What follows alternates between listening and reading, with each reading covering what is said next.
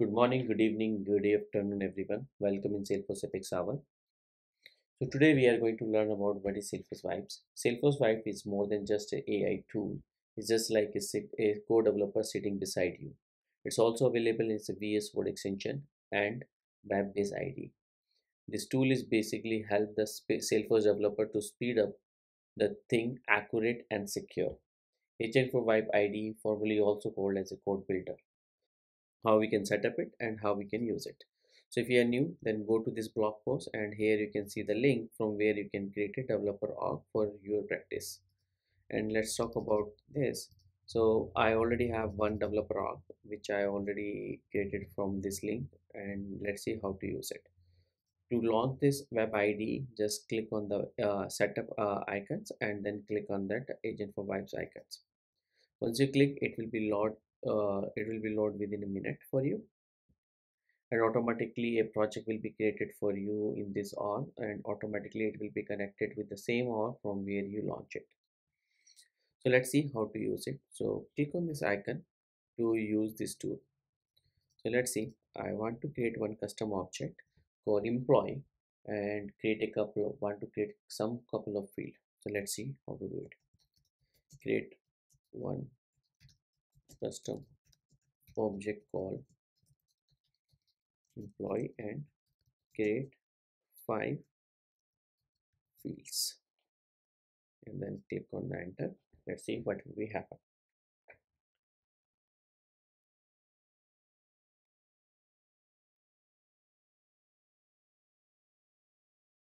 So it is reading the requirement what you posted, and then understanding the pattern what you have in your org, and creating the metadata directly for you. So here you can see the employee object metadata started creating.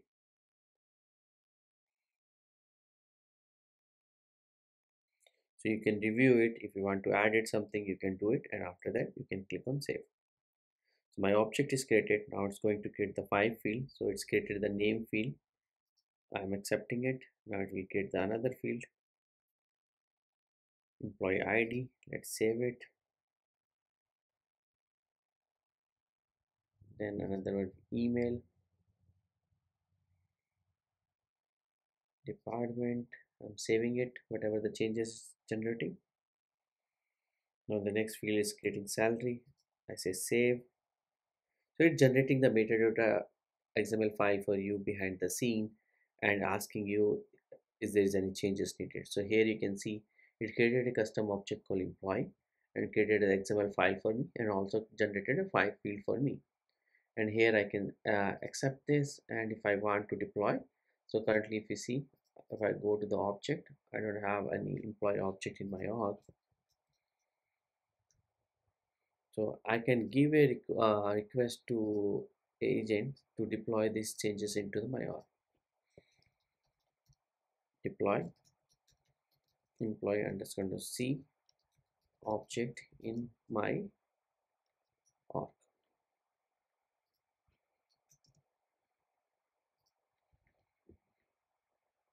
So now it will be start the deployment command for you. Click on approved.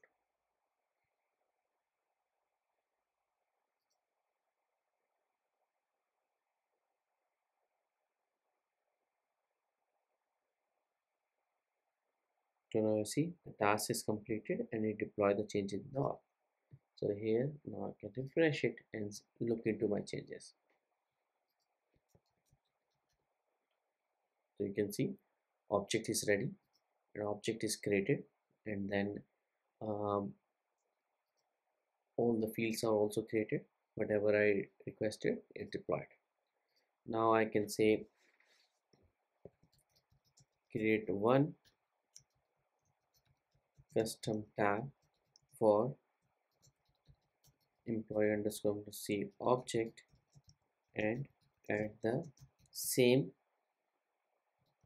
tab in my application. So now it will create a custom tab for you and add into the existing application which I am using. So it's created a tab. I'm clicking on save. Now this is the existing app I'm using. In the custom app, it added the new object also. Click on save.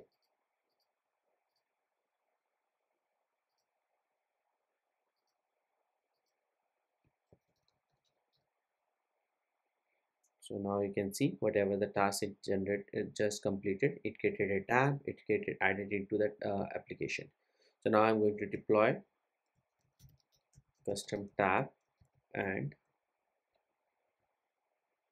adventure tool application in my org. So whatever changes we created, it will deploy the tab and everything into the org.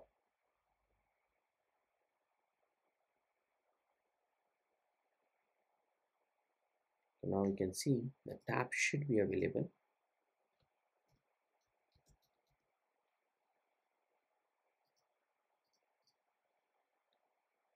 Go to the org, find the tab.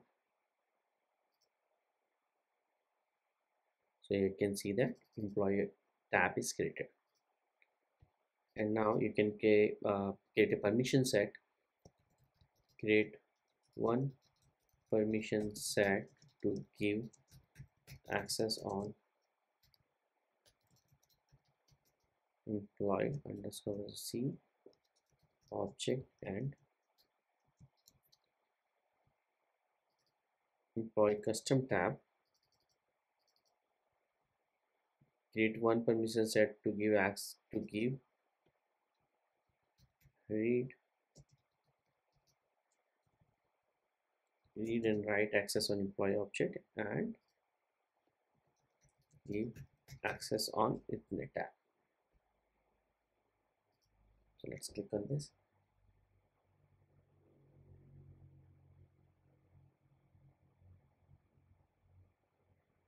So now you can see it's created a new permission set called employee object access. It created an object giving you access. You can see that what all access is provided. Click on save. Then it will be go to the next command.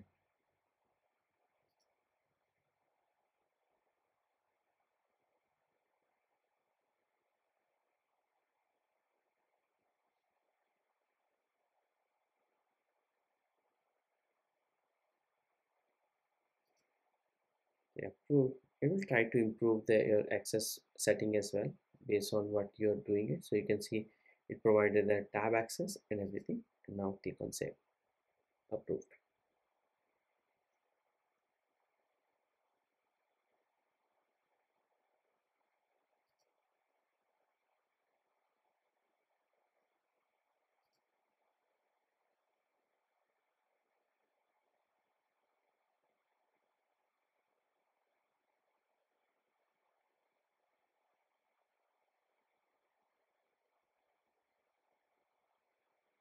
If you see that it's trying to improve the access and everything, it will keep asking you what need to be done. You can accept and reject whatever the changes.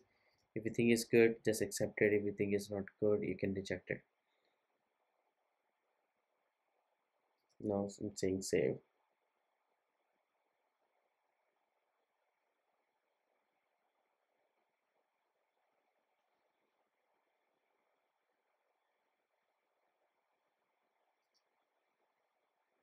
But sometimes it takes time to improve itself again and again, and then it will be summarize what exactly it did. So you can see that it explained it created a custom object, then we created a deploy to org, then we created a custom tab, then we created added into the application, then we added this one. Now deploy the permission set in my org.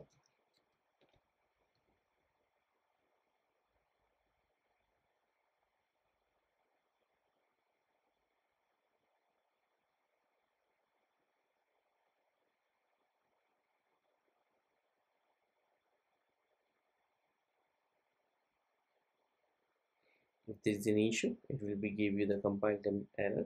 So you can say passing element like allow update invalid element. So that metadata what is generated is not good. You can always fix it and improve it. So you can see here before this one I generated one permission set before to this. It was generated properly. You can fix it the metadata if you want to, and then you can deploy. Okay, So let's talk about other thing. Let's see what else I can do with it. So we see I created a custom object, custom tab, I get permission set. Let's see, can I create a Apex class or not? Create one Apex class to query the find employee underscore Agentforce. That's it.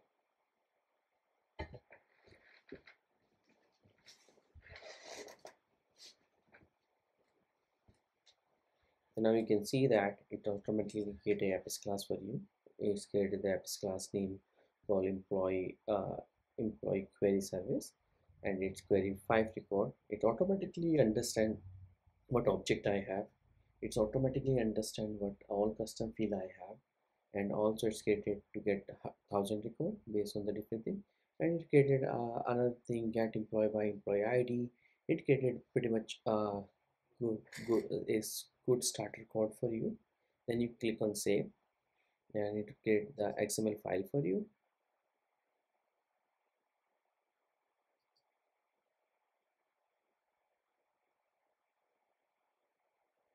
So here it's give you summarize what it created. It created like a class. It created 3 method for you and everything. Now you can say deploy this Apex class in my org.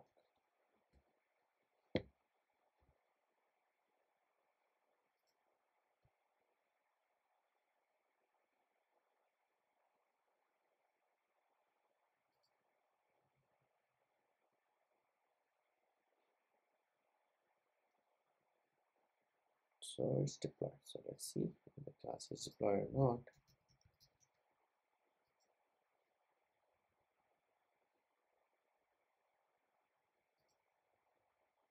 So you can see my class is also deployed into my org. Let's see if I want to create a test class. Create a test class for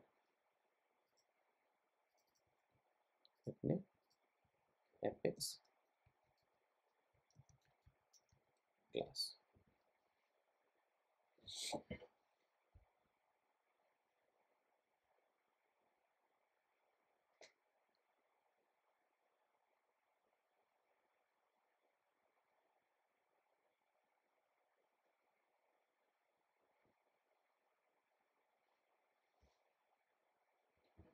So you can see that it automatically created Apex class for you or test class for you. You can accept the changes and then save it. The thing I like it, like you see that it keep trying and updating the field if there's a compiled error or anything. It keep trying to improve it.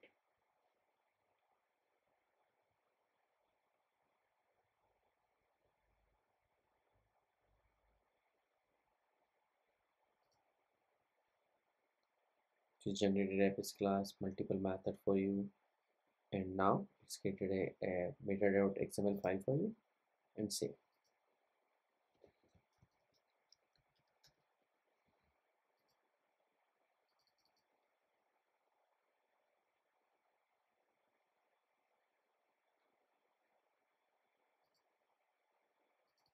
So in the behind the scene you can see I see there is an issue.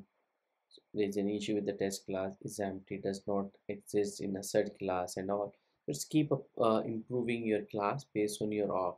So it's running it behind the scene, it finding the issue and trying to improve it. So you have to read it what's going on, and based on that you can also do the mind man some changes from your end and accept what it is doing.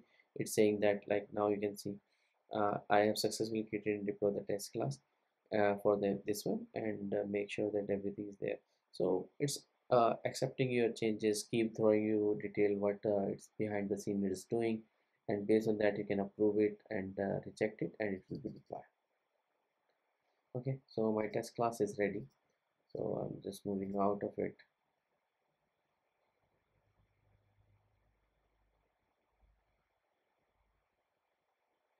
Now I'm going to reject this. Let's see, I'm canceling this one. So now see I have an object, employee object, and now I have salary, I have name, employee ID, department as a text. So I want to see if the department, uh, employee department is HR, then set the salary as 100,000 and create a flow for it.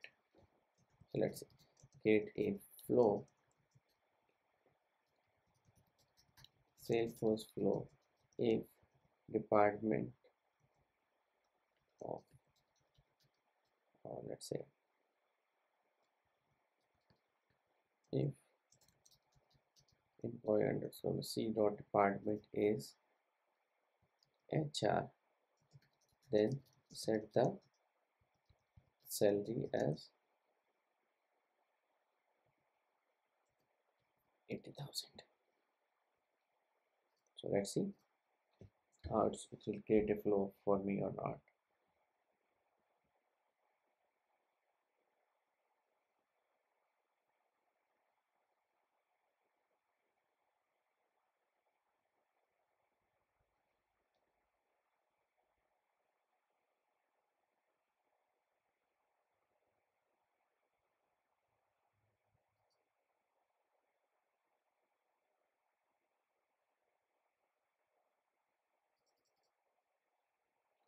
So it's unable to read the browser clip. Make sure you have granted access to the website to read the clipboard. We'll try. So look like I don't have a flow folder.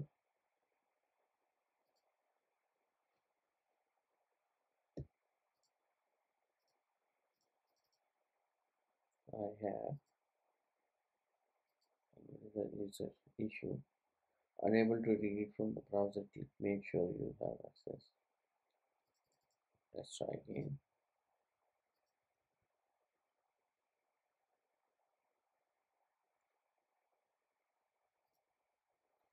So you can see it start creating a flow for me.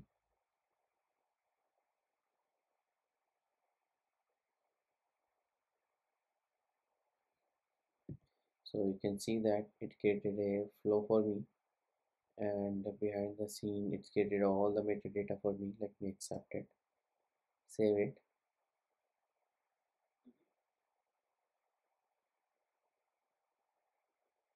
approve.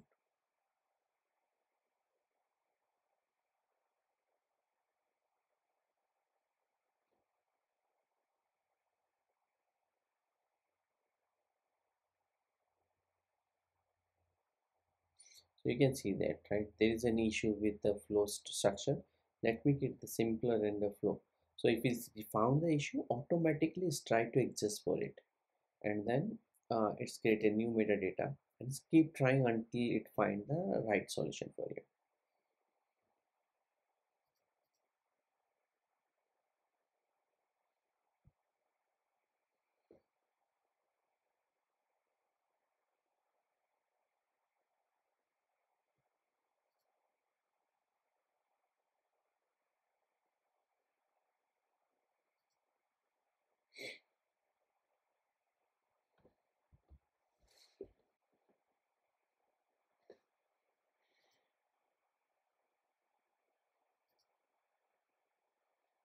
So now you can see that it tried to get a flow but not able to get the flow properly. Then it automatically generated trigger for me and set it up everything for me.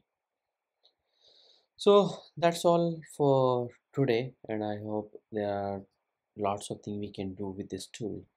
We will explore it more and share with you. Thank you, everyone.